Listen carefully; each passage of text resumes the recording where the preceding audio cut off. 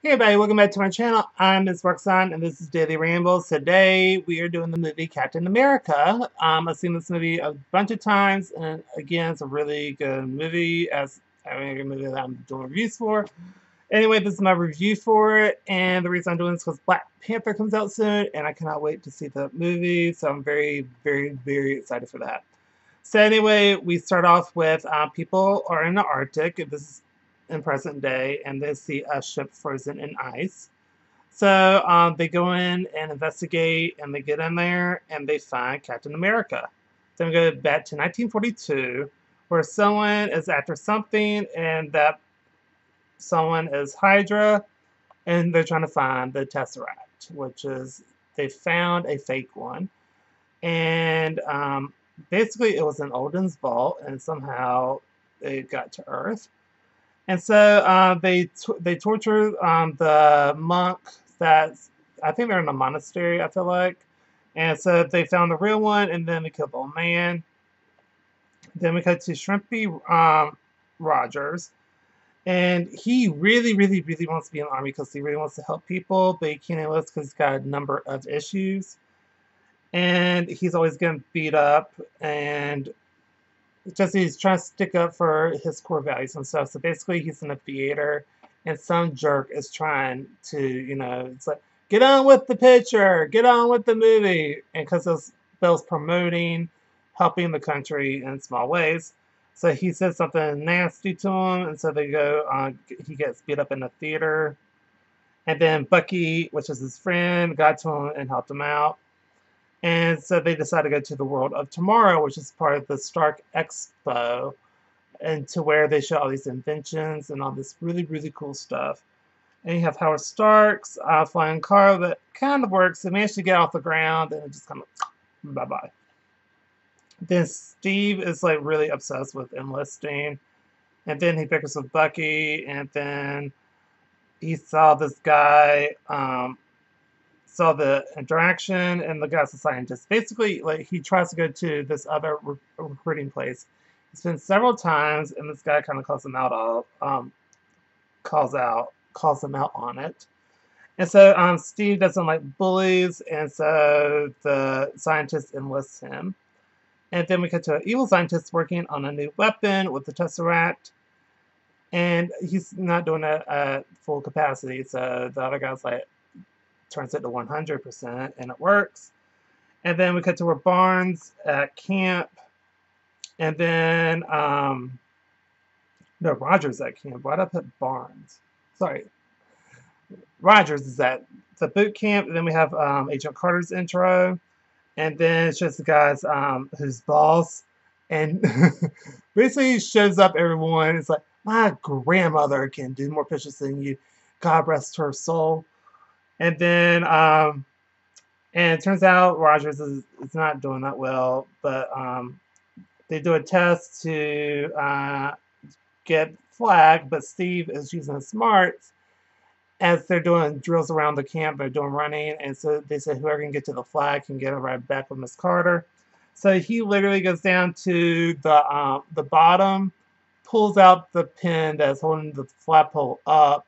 It comes down, he gets the flag, and he gets to ride with Miss Carter.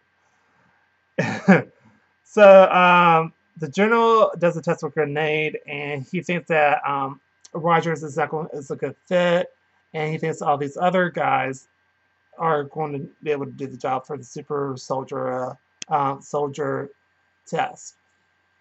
So so basically, the general does a grenade test, or the scientist does, and Steve covers it himself while the big guys kind of flee and be like little girls, and so the scientist calls, and so he gets to do the experiment. So the scientist talks to Steve, and he learns about tomorrow. Well, they both are, and then Steve talks about Germany and Hydra, and then that how the scientist talks to Steve about the serum and how they made them use it on the bad guy, and he injected himself with it, and it messed him up. And it says tells him to stay who he is. And then we cut to where Hydra found the scientist, and they put in an order. Then Carter and Steve talk, and he does not know how to talk to women whatsoever. He is very flustered around her. And they talk about like dancing and this and that after he warms up to her a little bit. Then we go to an antique shop slash the Manhattan Project, and turns out Stark is running the entire show, and the scientist explains the procedure and how it's going to work and how painful it's going to be a little bit. The test starts and it starts to blow a fuse, but it did work. And then as they're starting to congratulate each other, a guy sets off a bomb and kills the scientist. Then Steve goes after him. Then Carter got one guy, and then Steve is literally running, literally after he gets injected, and then he starts running after this person, barefooted through town. Then get on a cab, then the guy crashes. Then Steve uses the door as a shield, and the guy takes a kid hostage. Then Steve goes to get the guy, and after he bandits the kid, the kid says, "I'm fine, I can swim." So he's like, so the guy gets into this submarine in the bay or in the Hudson River and is about to go away, but Steve manages to bust out the window and get him out. But then he and then went bye-bye with cyanide. Then we catch up with a Hydra weapon demonstration and how Hydra wants to come out from under the people. I don't know if I can say that word without getting demonetized or whatever. I don't want to strike or anything. So anyway, he's trying.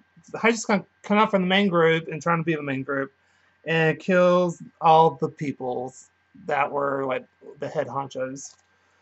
And then we cut to Stark and Carter going to London, and then the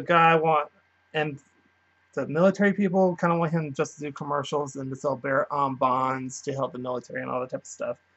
So and do shows like overseas. So they go to overseas and it doesn't go well. It turns out Steve can actually draw. He's a really good artist. And then we cut to where Carter shows up and talks to him, and they see the injured, and then Barnes is missing, and so basically Steve gets the location. So basically what happened was he was doing all these shows. At first he was really bad at it, and then he got really good at it, and where he had to memorize, and the production got bigger and bigger and bigger. Then he goes overseas where they're not having it. They're like, bring the girls back. So they kind of do that. So anyway, then he talks to Carter and talks about how his friend Bucky is missing. So Steve goes to the location. Then Carter and Stark fly him over to the location, and it's like an awkward convo with Carter. And then people are firing at the plane, and so he jumps out. And then Steve gets into camp and then breaks the people out. And so the tiny little man, scientist guy, he sets the place to self-destruct. Then Steve finds Bucky, and then Steve versus Red Skull. But Red Skull manages to escape. Then Doc gets the bomb-ass car. That car is sick. I love that car. And they escape, and then they return to camp. With Captain America was to get a medal, but he's on a mission. So basically, the general's like, "You're not going," but he goes anyway. And then everyone's all happy that he actually went and saved all these people. And the president was going to give him a medal, but he was currently on a mission. So Captain enlists Howling Commandos. Then Carter's kind of crushing on Steve now. And then as they're going over stuff, and then Steve talks to this girl, and this girl is literally throwing herself at him, and they kiss, and Carter saw it, and she ain't having it.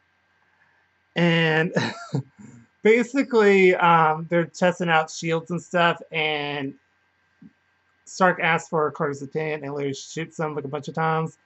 And he's like, he's still alive, so it works. And so he gets really jealous, and he doesn't know fondue means just cheese and bread. And when they're flying over, they're talking about, like, Stark was saying to Carter, like, let's get some fondue later. And he thought that meant something really dirty, but it's just cheese and bread. Then Carter shoots at Cap's shield, like I already said, and then they're talking over then they start to take over the bases. Then Red Skull is getting really pissed about it. Like super, super pissed about it. And then we cut to where the Howling Commandos move on train, but it was a trap. Then Bucky falls and he dies. And then the Howling Commandos get the scientist, and he gets questioned by one of the generals. Then the Red Skull boards the plane, and then Steve and Carter talk, and it turns out he can't get drunk because of superpowers. And then Steve and the Howling Commandos go to the plane, and then Steve gets captured, and then the Red Skull and Captain America talk.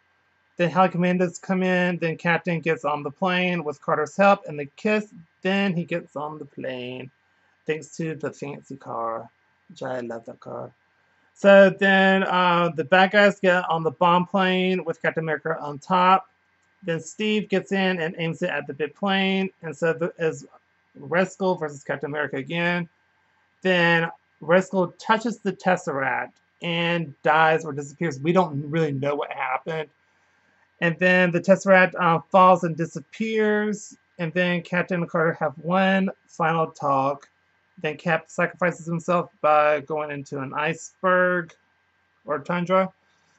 And then the Howling Commandos drink to the Cap. And then Stark found the Tesseract and was keep looking for Captain America.